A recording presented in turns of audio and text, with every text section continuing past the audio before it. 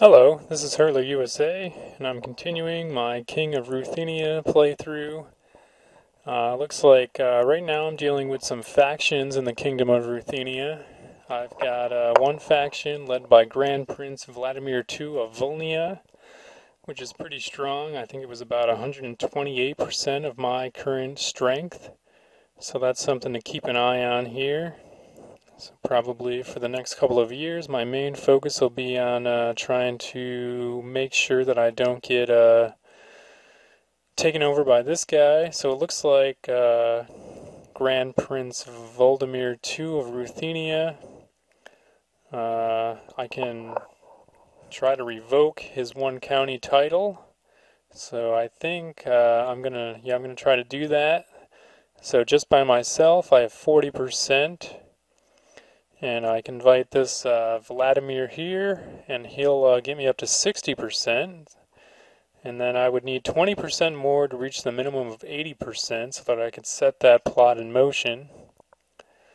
So let's see. Looks like, ideally, this guy here, he could add 30%. And he's not interested. He has political concerns. He's, for whatever reason, he's not interested.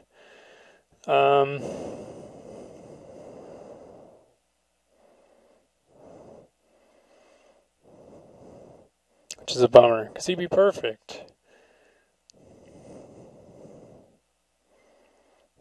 Looks like that guy's definitely joined, so that's good.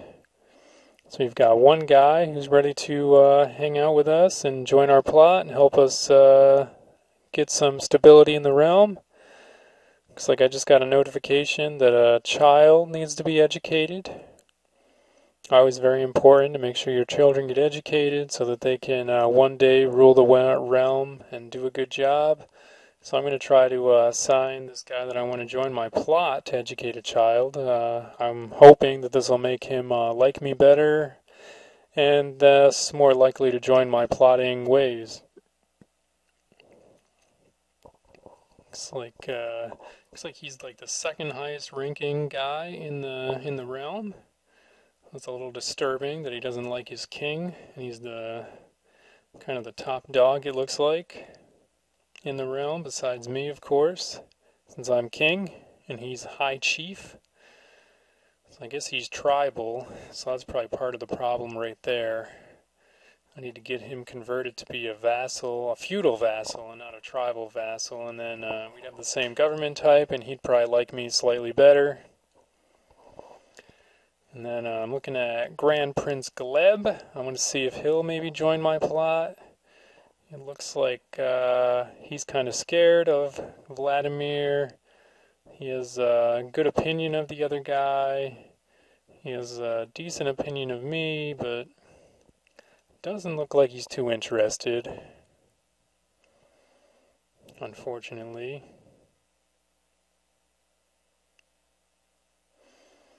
And then we've got, because I'm looking at another high chief, looking at this guy here. He's got the same general problems as everybody else. Pretty much everyone's scared of the guy that I'm trying to revoke his plot, or revoke his county. So that's going to make things difficult, I think. I guess he has a reputation of being a pretty good guy, or a pretty tough guy. He's got the rest of them scared.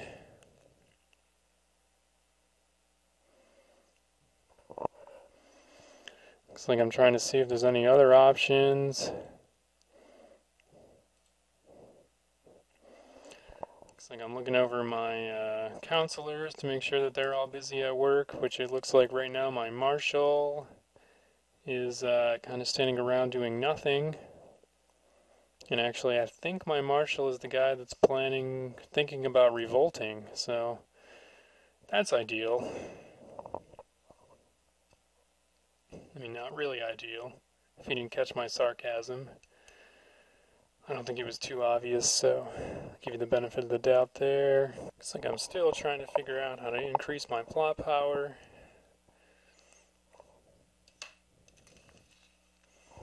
Looks like really don't have any great ideas right now. I'm looking over all my counselors to see if they're all willing to join my plot. Looks like this guy's not. That's a bummer. This lady's not.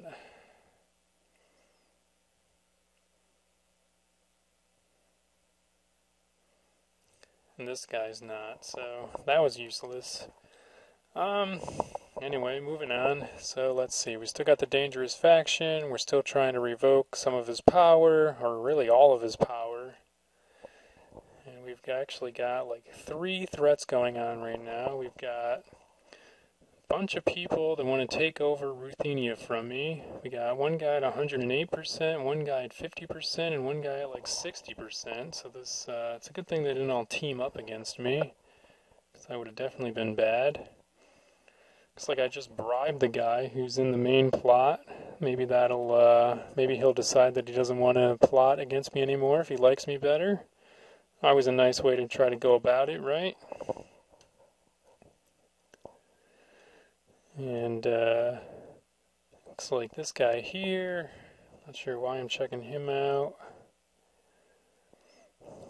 It's not obvious. I played this a while ago and I'm adding the commentary later, so it's a little hard to remember exactly what I was thinking when I did certain things. Some of them seem rather odd. Looks like Princess Vlasova of Georgia is no longer guardian of one of my children for some reason. Looks like maybe that's because she just became queen. I'm not sure. So it looks like I need someone else to educate this guy here, so that's taken care of.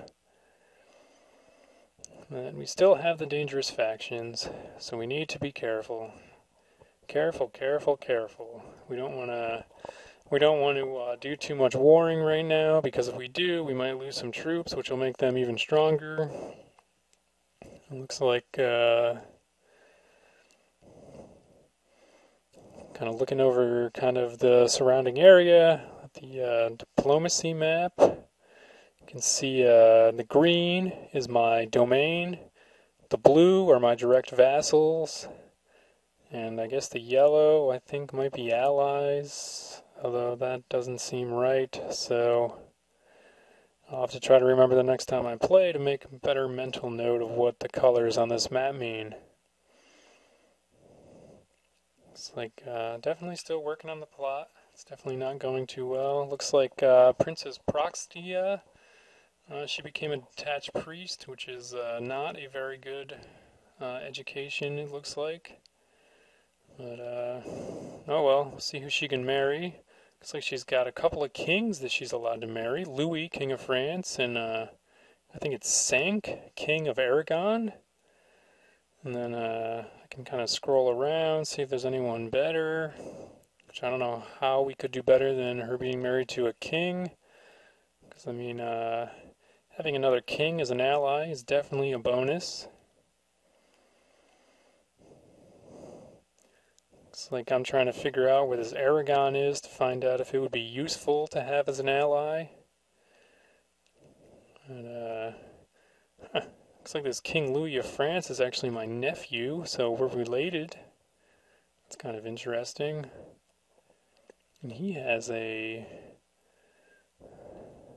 quite a few, is that troops? Yeah, 1,400 troops, wow. 99 gold, 1,300 prestige, 173 piety. His domain is 3 out of 3. That's not too bad. Looks like he's, is he a king twice? Is he the King of France and something else? Oh, I should have looked at those more closely. That's interesting.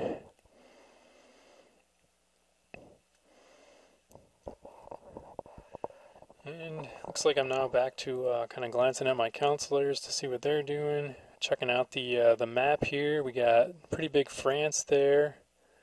Duke of Burgundy. I guess he's under Louis in France there. And then we've got Kaiser Luthbert of the Holy Roman Empire. That's quite the place there. And then we've got King Henry. There's 19,000 troops. That's pretty good for England. You can see Hungary is in the midst of a pretty big revolt, it looks like, which is probably good for me. That just means they're destabilized down below me and they won't be looking to expand. You can see the Kingdom of Ruthenia, my kingdom. You can see the Kingdom of the Rus right next door. also kind of a Rurikid dynasty kingdom. You can see I've received a call of arms to join this this war. One of my Rurikid family members against Lithuania. So I'm gonna offer my help, but I will not send any troops because I have too many factions going on. I'm too scared to lose any troops. I can't lose any troops. Looks like this war is over Latgale, which is let's see that county there, highlighted in the flashing lines. I bet you that happened usually in the real life. They would, like, set fires around the area, and then everyone would know that that was the county that was in the war zone. Looks like the King of the Rus has also been called into this war from the looks of things. He's called up his troops. Looks like I had some trouble trying to get some peasants to pay their taxes, so they're all angry now. That's always good. And there's me in my home place. Looks like I've got a somewhat higher revolt risk because of me trying to collect taxes. There's always something going on in Crusader Kings, although sometimes things are a little slow to develop, like this faction that's trying to take over, and then me trying to figure out how to weaken the faction.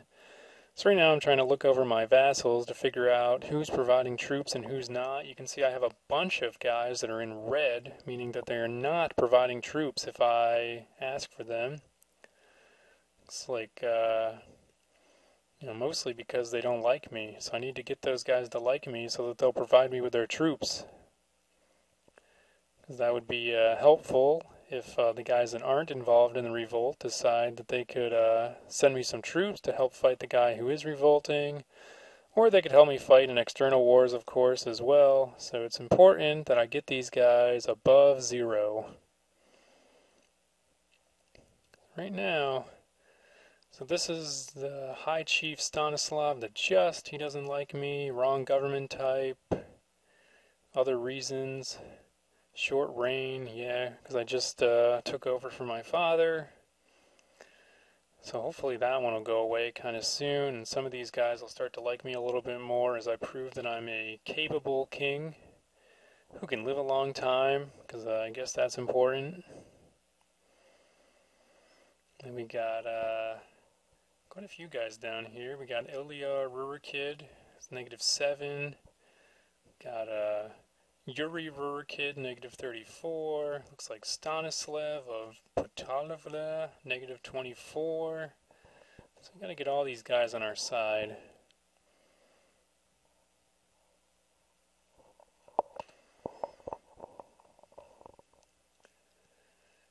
Looks like definitely still working on trying to take over revoke the county of Gallic from this this vassal who's trying to revolt against me.